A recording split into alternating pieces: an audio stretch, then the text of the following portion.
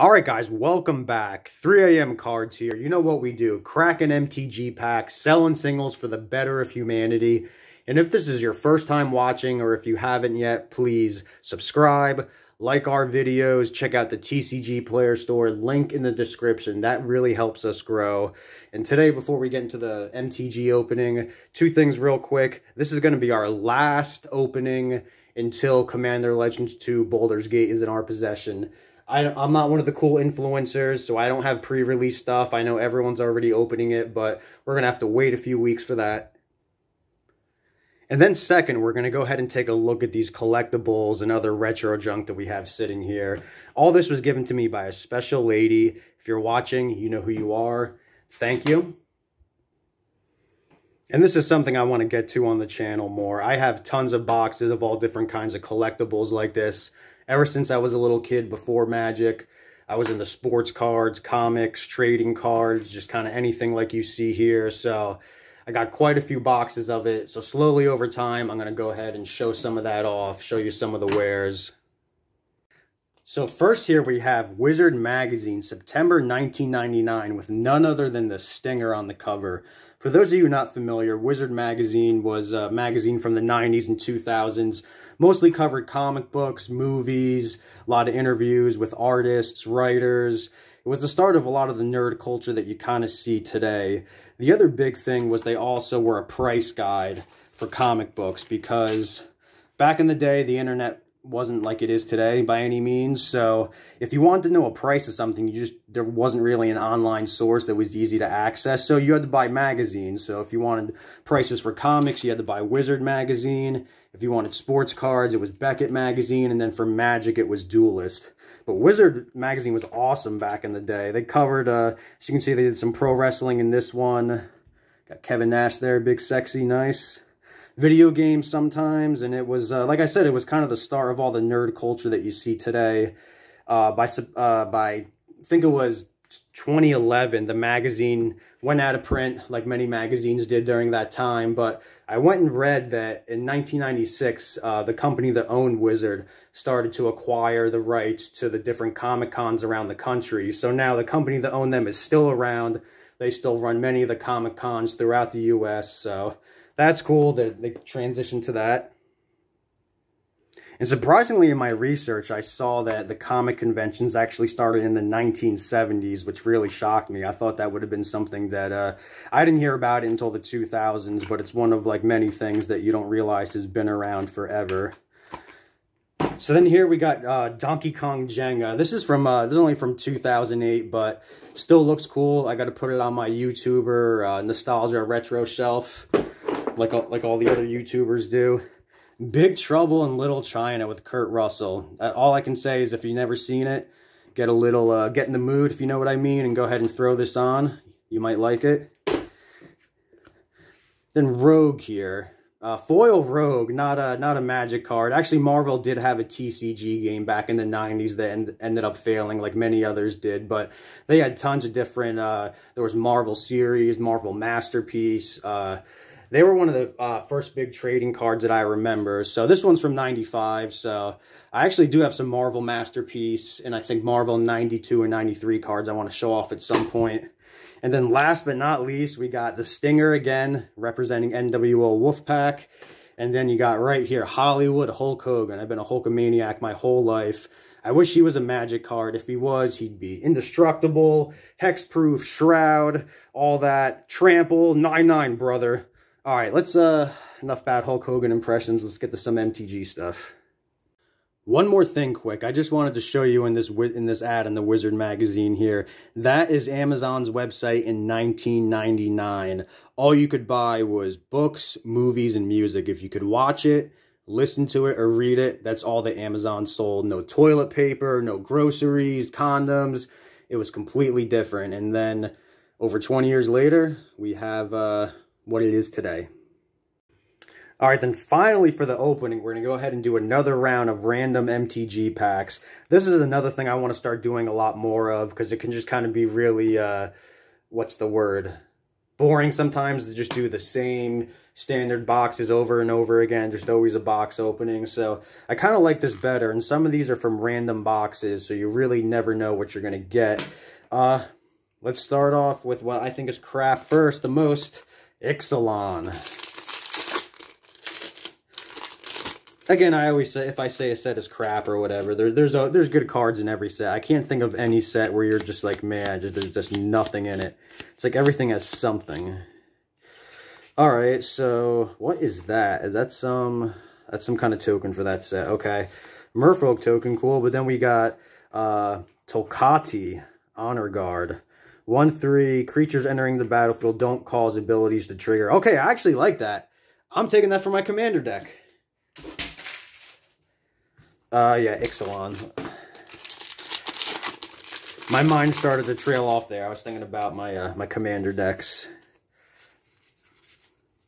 Cancel, counterspell, cool. Field of Ruin, nice. I'm gonna put that to the side too.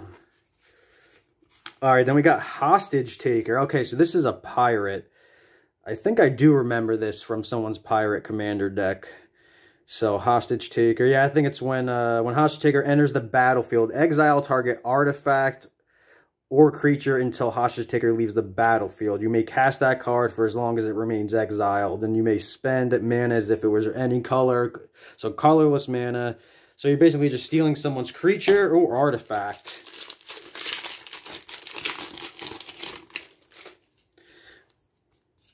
So our last Ixalan pack here was pirate. I guess the pirates were like a theme of Ixalan. Then we got Dream Caller Siren. Siren Pirate 3/3. All right, what do you guys think next? I'm thinking let's go RNA, Ravnica Allegiance. Still got to do that War of the Spark box, I know. Okay, so we got Gutter Bones, 2/1/1 mana there. Okay, he enters the battlefield tapped, and then 2 mana. You can return him from your graveyard to your hand. Activate it only during a turn, only if an opponent lost life. And then, okay. So again, foils, I get this thing's probably a couple bucks if that, but foils were a big deal back before Throne of Eldraine, because it wasn't until Throne of Eldraine that Throne of Eldraine was the first time they did collector boxes, and then I do believe Zendikar Rising was the first time they did set boxes, and then everyone bought the shit out of them. So then they're like, every set now you're gonna have set boxes, draft boxes, collector boxes, foils, and more foils. And then we got Simic Incendiaries. So it's, yeah, it's more Incendiaries, it feels like. Nuka Penna, I'm sorry, yes, Nuka Penna. I see all these different sets in front of me. My mind went blank for a second. Okay, so last Ravnica Allegiance pack. And then we got Ethereal Absolution. Creatures get +1/+1. Creatures your opponents can control get -1/-1. Then you can exile target creature from an opponent's graveyard. If it's a creature card, you create a 1/1 white and black spirit creature token with flying. So not terrible. Again, you always want to exile graveyards. You don't want anything just sitting in people's graveyards, because it's just going to come back to haunt you. All right, Guilds of Ravnica, GNA. Let's see. Can we get a shock land out of one of these? Do we get a rare? Okay, so that's our rare. Runaway Steamkin. Certainly not a shock land. You see that there? If you're getting bored, Modern Horizons 2 is going to be at the end. Then we got Fire Mines Research. Isn't that Niv Mizzet or whatever that thing's called in the background? I think so. All right, last Ravnica pack. Let's see. Just give me a friggin' shock land. Yo, that guy looks fucking scared. All right.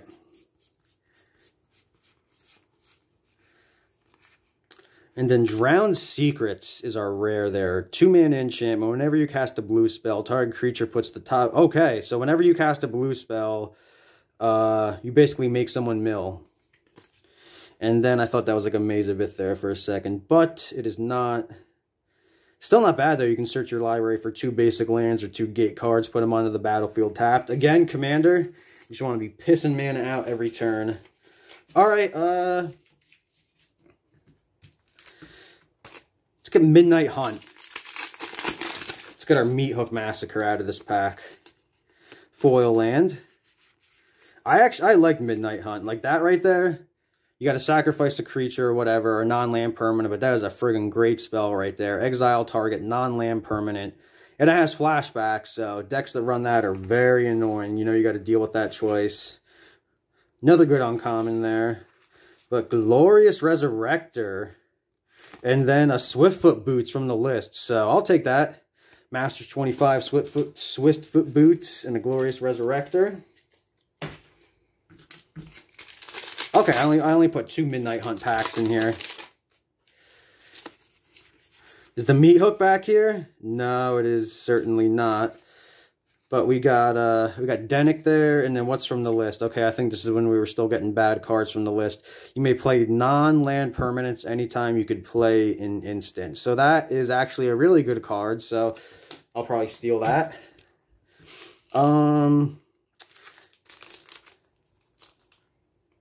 Let's do New Capenna. At least these are set boosters of New Capenna, so I might get a little action here. Street Artist. Okay, not yet.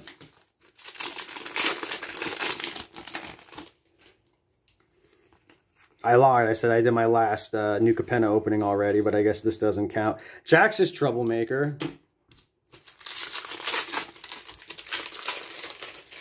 Alright, this is the last New Capenna pack opening ever.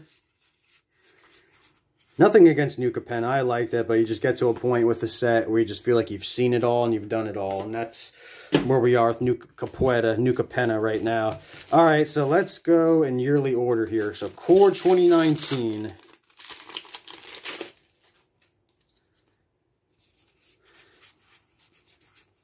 Do we get the Omniscience or something crazy? Okay, so we got Apex of Power. Oh my god, what is this? 10 mana sorcery. They had this in Standard.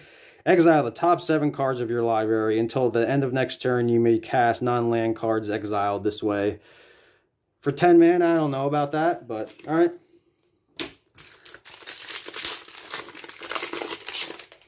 Okay, so 2 packs, and we Revitalize was the first card in each pack. Let's see if that's a sign of anything. Ooh, okay, we got a Mythic here. We have a Mythic. So who is this? What name can I not pronounce now? So we got Palladia, Moors the Ruiner. So 6 mana. And then it's 6/6 Flying, Trample, Vigilance. When he has Hexproof if it hasn't dealt damage yet. So I don't know about that Elder Dragon, but maybe throw it in a Dragon deck. You can have your Dragon pissing that out of your hand. Alright, Core 2020.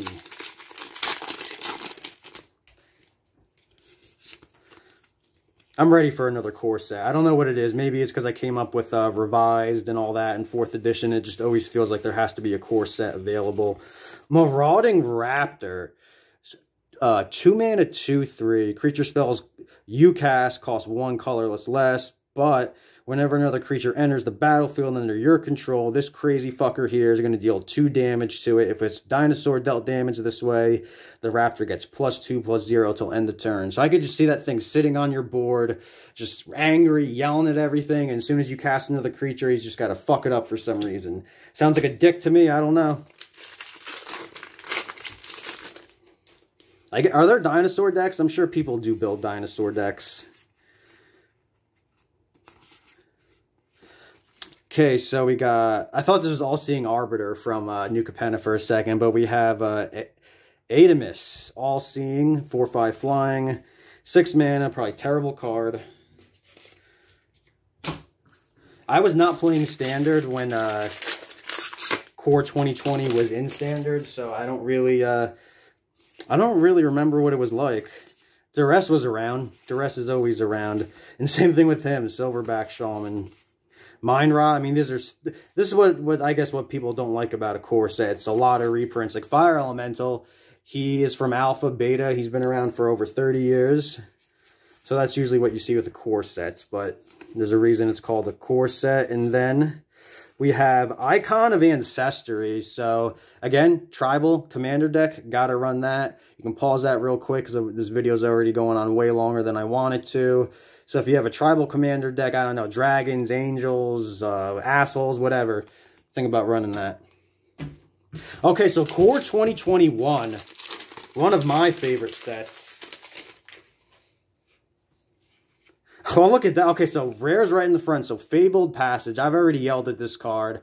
It's a great fetch land, but this thing was like 20, 25 bucks when it was in standard. Now it's under $5, but that's good for you because fetch lands are expensive. However, this one is not. And why this fetch land is special is because you're going to just fetch a basic land, but if you got 4 more lands on the battlefield, when that land comes out, you get to untap it. So that's why it's better than Evolving Wilds. So we'll take our Fabled Passage there, and I don't think there's any crazy uncommons we're going to keep our eye out for. Shrines. I thought shrine decks were the dumbest thing. A friend of mine who might be watching was like, I want to make a shrine deck. And I was like, dude, those things are trash. That would never work. And then I went on Arena and played a few shrine decks. And oh my God. All people do is they cast all these different shrines. There's so many of them out. They're doing all these crazy things to you. It's nuts. Okay, so we got we're going to get 2 rares here. Okay, so nothing crazy, but we do get a Liliana. I'm happy anytime we get a Liliana here. So Waker of the Dead foil, and then we got her standard bearer there. So I do think that is the Liliana that was just in the Planeswalker pre-con deck, so that's not the more desirable one. Last Core 2021 pack. I like that these boxes have the rares right in the front. So we get the cool showcase land there. And then Chandra, Heart of Fire. Again, I think she was the one from the, excuse me, the Planeswalker pre-con decks from then. So, all right. Oh, God. See, anyone remember this guy? Seasoned Hollowblade. People were just rage about that card, about how unfair it is. So 2 mana, 3/1. If you discard a card, he gains indestructible until end of turn. It does say you have to tap him, but I do believe you can still activate that even if he is tapped and attacking rather. All right, so got 2 Commander Legends and then 3 Modern Horizons 2 packs.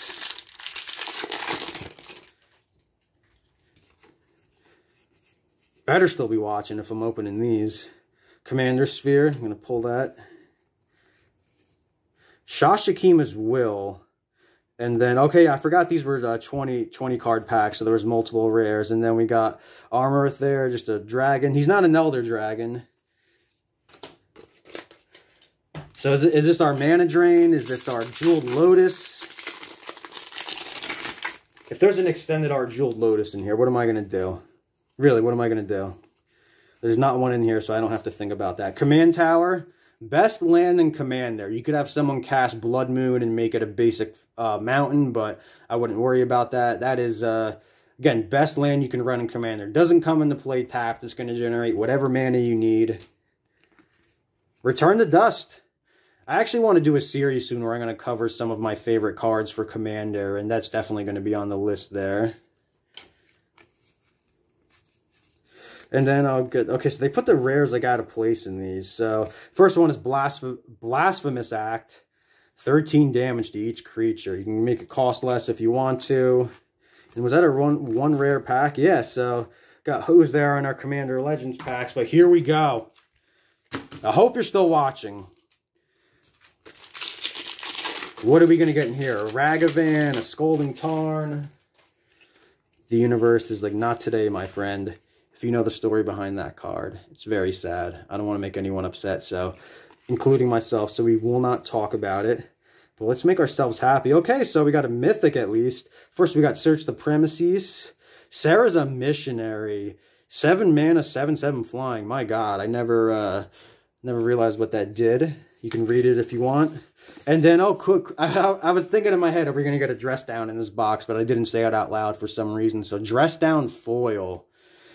I thought that was a terrible card at first, but I'll go over it more once I start covering more Commander cards. But that is huge, not just in Commander, but in any format. That can either benefit you or screw over the other player, which I guess would be benefiting you as well.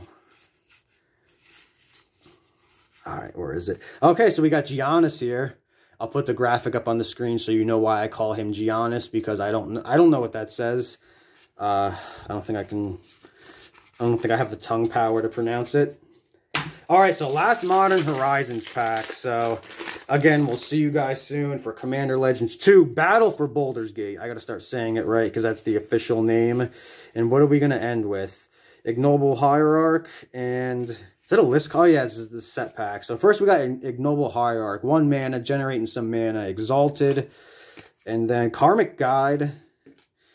And then, okay, so Pegasus Stampede from the list. Don't think that's any big deal. This is when they were still giving out shitty list cards, but... Wow, this video is probably over 20 minutes long, but no one's watching. If you're still watching, put something stupid in the comments.